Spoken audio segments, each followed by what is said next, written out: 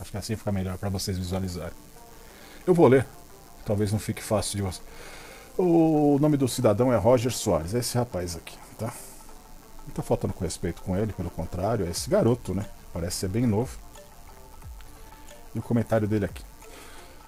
Alguém tem que explicar para esse cidadão leigo, como tantos outros, que esse procedimento é voucher de companhia aérea. Funciona da seguinte forma. Quando o voo é cancelado, a companhia dá o voucher de táxi, de ida e volta para os passageiros. Mas a hospedagem em hotéis aleatórios, espalhados por São Paulo. Então, quando houver o táxi de Guarulhos aguardando o passageiro, é porque o voucher já foi solicitado pelo passageiro através de agendamento. Não tem ninguém angariando passageiros aleatórios por São Paulo, ao contrário de muitos táxis de São Paulo que não respeitam legislação nenhuma. Mas caso vocês aí leigos que ficam espalhando desinformação e fake news, se quiser levar os passageiros de companhia aérea, fiquem à vontade, deixamos vocês levarem. Agora vocês precisam saber como vocês vão receber essa corrida. Além do pagamento ser de 20% ou 30% de desconto em até 90 dias para receber, vocês ficam à vontade, mas antes de ficar bostejando em redes sociais, procure saber o que acontece. Busque informações antes de prestar má informação. Beleza, amigão? Espero ter ajudado. Aí depois eu fiz uma resposta que eu vou explicar para vocês qual foi a minha resposta. Aí ele falou: Elvio Fernandes, então pelo que entendi você mudou o enfoque do vídeo devido ao meu comentário. O vídeo deixa bem explícito que os guarda-copos estão angariando passageiros nos hotéis de São Paulo. O desinformado do vídeo não comentou sobre o ponto. Comentou para parar o carro para PA. Não mude o foco do vídeo com argumentos infundamentados. Tá? Fundamentos infundamentados.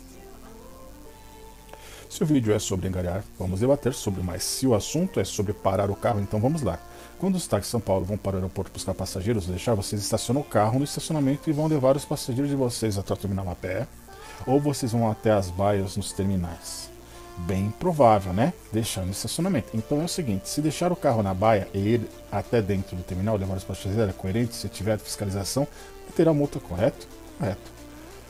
Porque também é escasso para poder parar do mesmo jeito, que é ruim para os táxis de São Paulo vir até o aeroporto, embarcar ou desembarcar. Para os guarda-copos também é. Nos hotéis também não tem vaga. Então tem que parar onde der.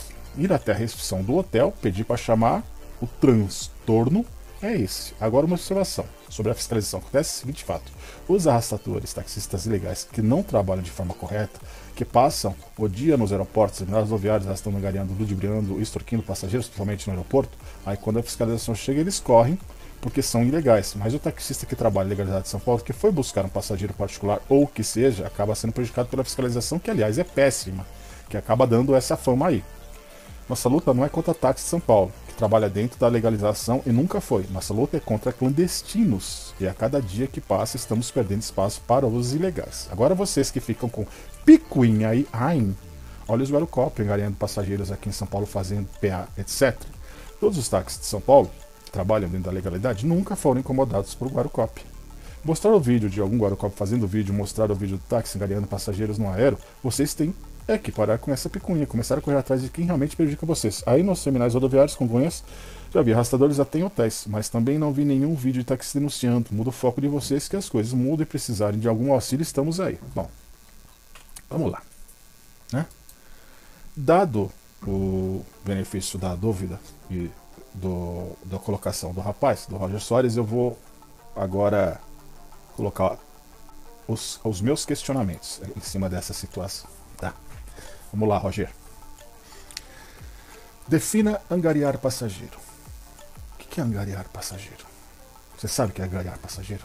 Quando você tem um passageiro, dentro ou fora do carro, você vai buscar esse passageiro. Isso se chama angariar o passageiro. Não é que você está pescando ou arrastando. Você foi angariar o passageiro. Por quê? De acordo com o seu relato, você está vindo de Guarulhos, que na verdade não é. Você já veio de Guarulhos com o passageiro e vai voltar para minimizar custos. Isso eu acho justíssimo, Roger. Justíssimo, tá certo. 20, 30% de desconto, 90%. A gente sabe que é 60 dias, mas você falou 90%, enfim. Eu sou mais ter 70% de algo, tá? Você tá dando 30%, se for com 70% de algo, porque não ter 100% de nada, que seria voltar batendo lata. Perfeito? Só que quando solicitado, ele chama na rádio táxi, Guarulhos, o Guarulhos manda para você e você vai parar onde? No ponto de táxi. Sozinho? Não. Com mais 2 veículos. Não estou falando que foi você, mas ali o vídeo constata um fato. 3 veículos parados num ponto privativo. Perfeito, Roger?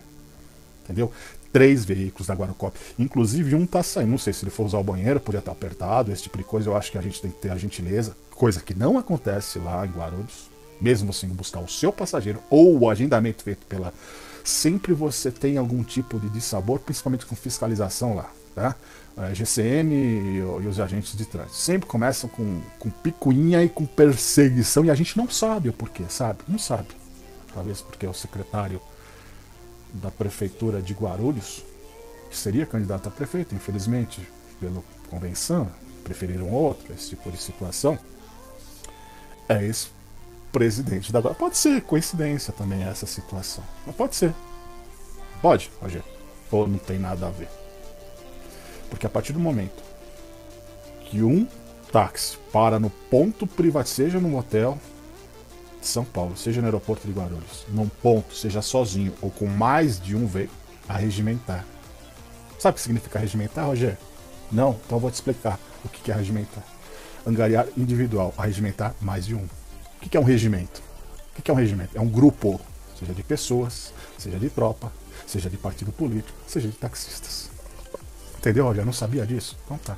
Muita gente confunde o regimentar, tipo, a pessoa tá dentro do carro e ela pede angariar. Angariar é os 2 jeitos. Você tá individual, você pode estar angariado dentro do carro, chamando luminoso AC, você tá angariando passageiro.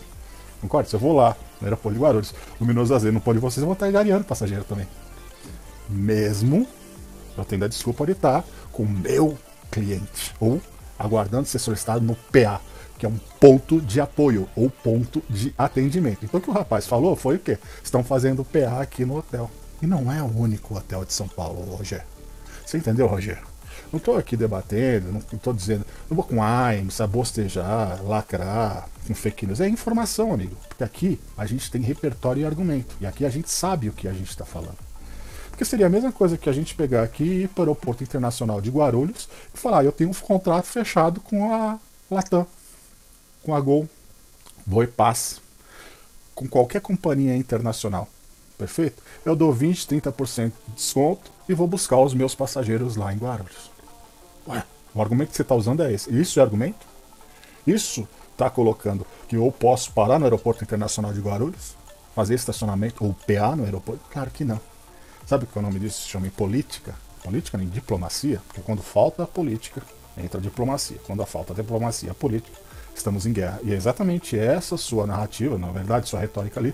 Nós não precisamos de picuinha de guerra, precisamos de um denominador comum e resolver.